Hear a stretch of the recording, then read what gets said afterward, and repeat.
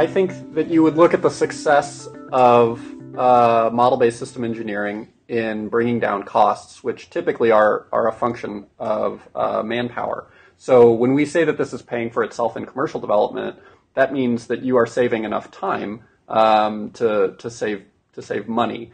I also think that I recognize that this is a driving need, but there are competing needs, like the need for a secure system, and I would make that case to the acquisition director or manager. So yeah, I would say that you are going to be saving quite a bit of time. That the cost savings from these efforts stem largely from development time savings, and then also the fact that you would be producing higher quality software, and in a insecure cyber world, insecure software is extremely costly, both in terms of development delays and even human lives.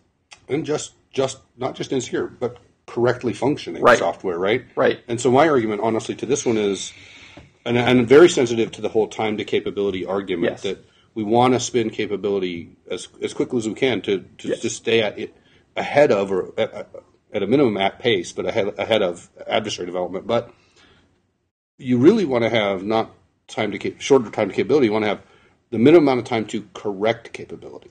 Right. And my argument with model-based system engineering and doing things, having more discipline earlier in the life cycle, Yeah. you're going to get you're assured much more correct capability, either on the same or less time than you would otherwise be. So you have to take care to.